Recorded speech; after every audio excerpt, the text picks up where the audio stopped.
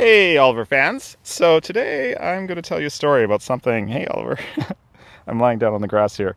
About something that happened yesterday right here in our local park. So ever since we moved to the Bay Area, yeah, you want to play? Oliver loves this park. Ever since we moved to the Bay Area last summer, Oliver has been completely obsessed with the stray cats that live in our neighborhood. Yeah, that's right. He's been really obsessed with them. Also, he wants to play right now. Okay, Oliver, let's play. Let's play. Okay, so we're here in our local park. And yesterday we were here. So as I mentioned, Oliver is obsessed with these stray cats. There were not very many stray cats in Chicago where we lived before, if any at all. But here there are absolutely tons of them. So whenever we come across a stray cat, which is often at night when we're walking Oliver, he will pull on the leash and try to chase the cat. And that's made us wonder, that was a very gentle pirouette, Oliver. That's made us wonder what would actually happen if Oliver actually caught one of these cats. And yesterday we found out. So Oliver was here in the park, and I'm going to show you over here where it happened. So it was after lunch. Oliver, are you nervous about this spot? Well, he seems to be not so nervous. He's going to come over and look. So Oliver was off leash because this is a fenced-in park, our local park here, and perfectly safe. And he was exploring in this area here, which is sort of a marshy area, I guess you could say. He was sniffing around for a while, and I think he must have been sniffing because he smelled a cat. I couldn't see the cat. I didn't know there was a cat here. And he was actually standing right where he's standing right now, so I guess he's not too worried about it, about what happened. And I was standing a little bit back. I wasn't recording, and if I had been recording, I would have turned it off. And as he was standing here, roughly, a cat suddenly jumped out from behind this bush here. And Oliver was over here, and then this cat basically attacked Oliver. It was really shocking, actually, because I just didn't know what to think. This cat basically got up behind Oliver and clawed at Oliver's back like this. So the encounter really didn't last that long. It lasted a few seconds. I didn't really have time to intervene. And the worst part of it was Oliver, I think, was very shocked as well. He didn't know what to do. Are you sort of looking to see whether the cat's still here, Oliver? This cat, by the way, was a juvenile cat, not very large, maybe 1/3 Oliver's size. It was a gray cat. I don't know if it was... Oh, we're walking away. You don't want to be anywhere near this cat.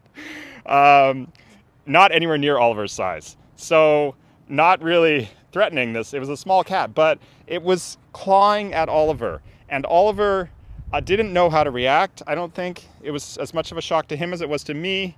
And he let out a very high-pitched kind of yelp, which was not a happy sound at all. It was not a happy sound. And in fact, there were a couple of dogs across the street walking that started yelping sort of in sympathy with Oliver because he was clearly in distress.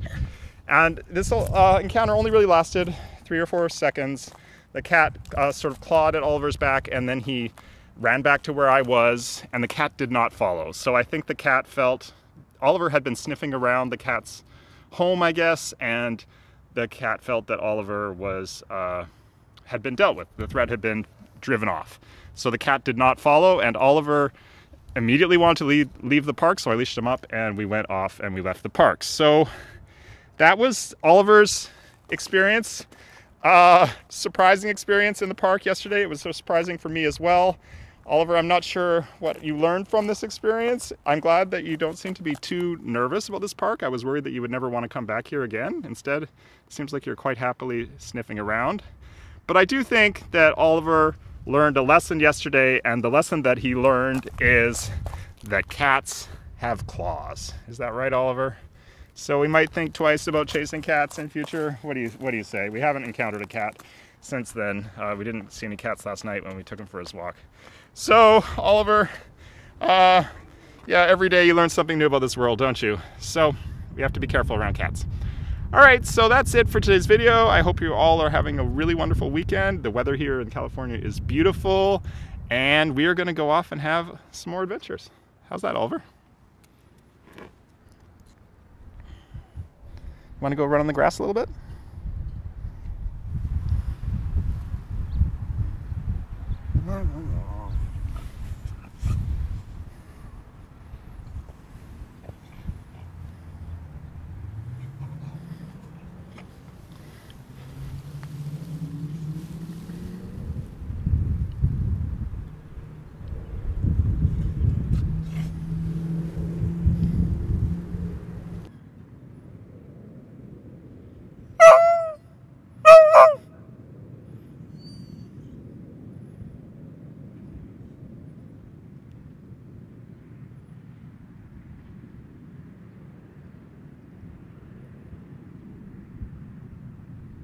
Did you smell the cat, Oliver?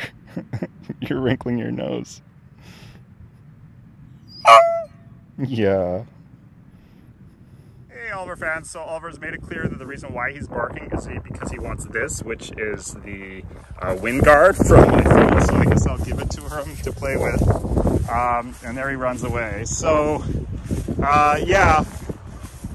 The one thing I wanted to add to what I've already said is that, of course, immediately after the incident with the cat, I checked Oliver to make sure that he was not seriously injured in any way or even mildly injured, and I could not find any scratch marks on him and certainly no signs of blood. So it was a pretty innocent incident, and we will keep an eye on him though to make sure that he doesn't develop any signs of infection over the next couple of weeks.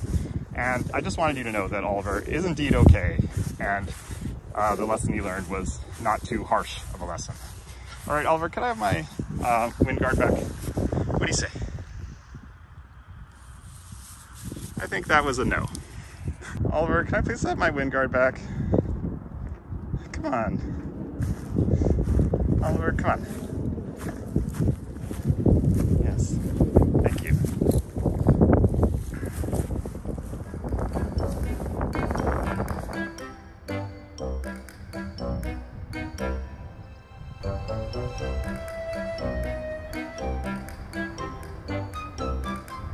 Oh, don't chase the crow, Oliver.